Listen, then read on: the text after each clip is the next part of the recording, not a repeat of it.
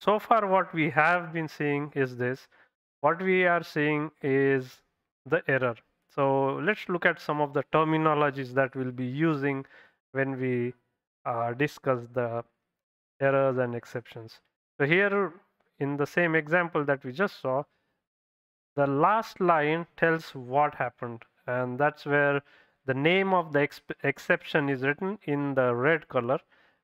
Then colon, after that what we have here is the description or details of the exception, and above that, inside of these green box, what we see is it tells us what exactly happened, and that information is from the traceback. So it's the stack traceback source lines. That's what those are called, and that gives a detailed information about where things went wrong or where possibly things may have gone wrong that we could look into.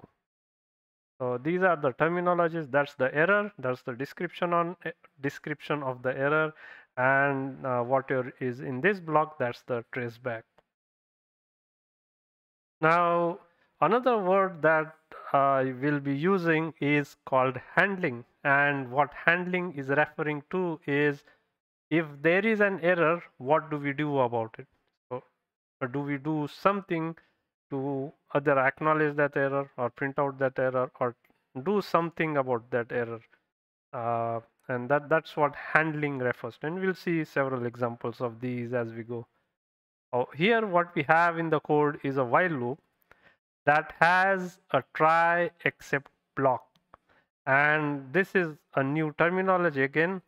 The reason why we are writing a try except block is if let's imagine a code where we have just this type of code where we have a while loop, and inside of the while loop we have this x is equal to int input, please enter a number. That what that does is it creates a text box, text input box in Jupyter Notebook, and you can enter a number there, and that will get printed out. Please enter a number, and you'll see the number there.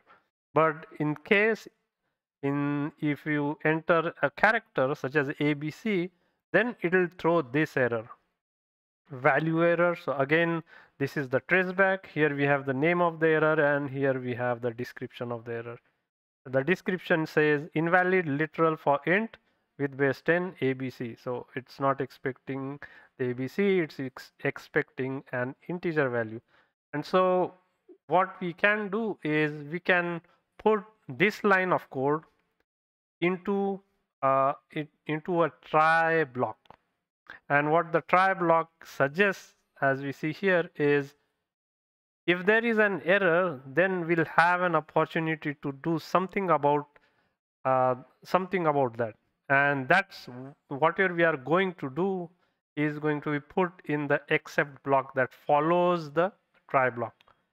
And so in so here's the example of that. Let's say we have the same statement inside of the try block, and the except we have to remember that the except block always follows the try block. So there's first we have the try block, then we have the except block.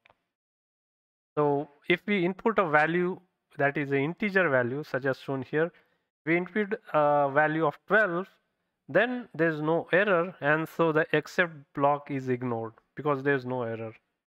However, if we input a value such as a character ABC, then what that will do is that will uh, generate an error. It will raise an error, and what the except block or clause is trying to do here, it sort of catches the error that was created in the try block.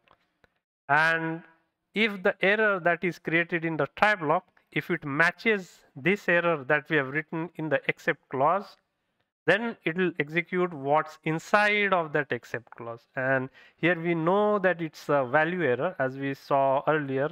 This is a value error, and so if we have an except clause that has the exception name value error, then it will catch that, and this block will get executed. And so now what we have is the print statement getting executed that's inside of this except block.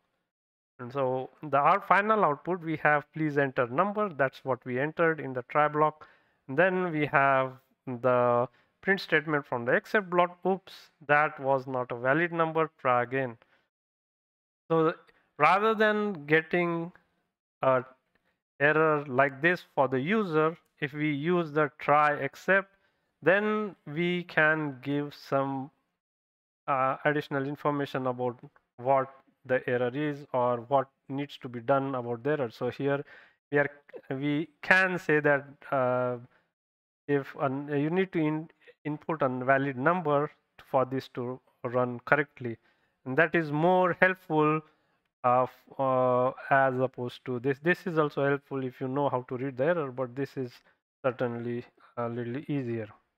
So that's just one way to explain the importance of the except clause and the try block. So try except combination.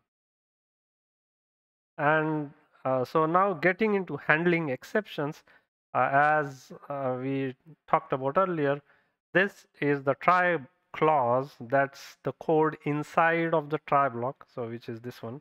And this is the except clause, which is the code inside of the except block. And those are the terminologies we are going to continue to use. So whenever we run the code that has the try except blocks, try except statements, then first the try block, the code inside of the try block gets executed. If there is no exception, that is, if there is no error in the code that's within the try block, only then the except block is skipped and the code will continue to run on the lines that are after the except block is there. However, if the try block creates an error for some reason, that is to say, if there is an exception that is raised when the code inside of the try block runs, then the except block will be triggered. And if the exception or the name of the error that is mentioned in the except statement, it matches with the type of error that was generated or raised in the try block, then that block is executed. Else, it will move on and uh, uh, print out or output an error that was created in the try block. So we'll talk about handled and errors that are exceptions that are handled and exceptions that are not handled shortly. So just to mention again briefly, if we have the name of the exception that was generated in the try block mentioned here in the except statement, then we are saying that that error is handled. So we are doing something about it by the code inside of the except. However, if an error generated in, let's say, the try block is not mentioned here in the except block, or there is no except block that that handles the error generated in the try block, then we say that the error was not handled.